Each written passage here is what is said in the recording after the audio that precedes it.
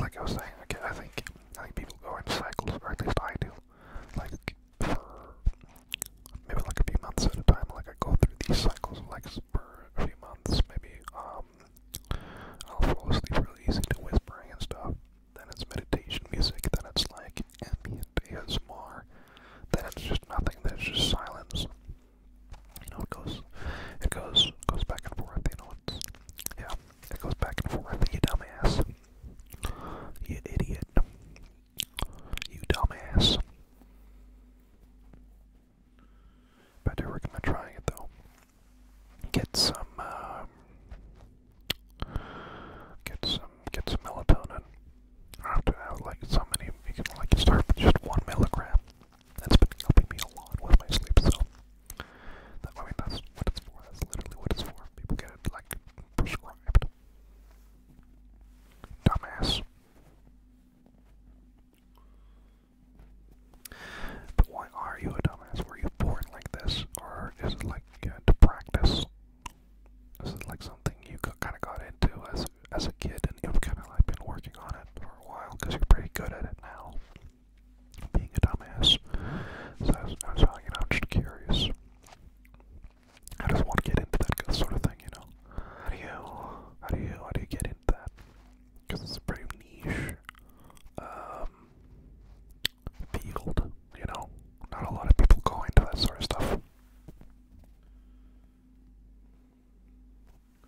And I think generally in society it's looked down on to be a dumbass. But frankly I think that's problematic. No, I think you know, it's ableist maybe, really even. I think some people go into the dumbass field not really of their own volition. It's like, you know, I think sometimes you're forced in there a little bit. Be that by, you know, maybe your dad was a dumbass, and his father before him was a dumbass, and his father before him, and all that stuff. So you have like a lot of pressure on you, just like family-wise, to be a dumbass. Maybe you grew up in one of those dumbass neighborhoods where, you know, that's just kind of what's expected. That's the only life you know, that kind of thing. Maybe you went to one of those dumbass schools, and you kind of, you know, and that's just the life you know. And you know, maybe you started in dumbass kindergarten even then, and then you went to dumbass elementary school, and then dumbass middle school or whatever. I don't know, all the different school systems, and dumbass high school and dumbass college, you know. And maybe you even have a dumbass job, you know. Maybe your whole life is about being a dumbass, which, you know, hats off to you for really going all out.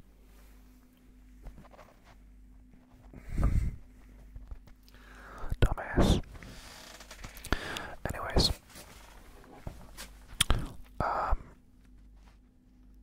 who knows what the reason is? Who knows how you ended up like this? The point is that you did end up like this. And you have a choice.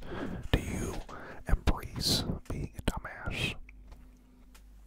Do you embrace being a dumbass?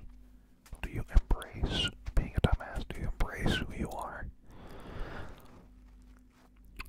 Or do you try to change yourself to be something different, or something else, or something better?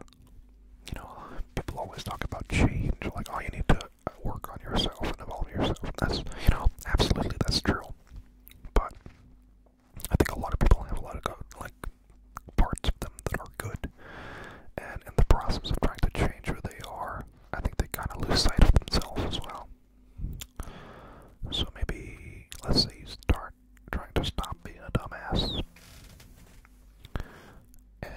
You know, what? You know, and you lose who you are as a person, like just fundamentally, you know. I don't know. The point is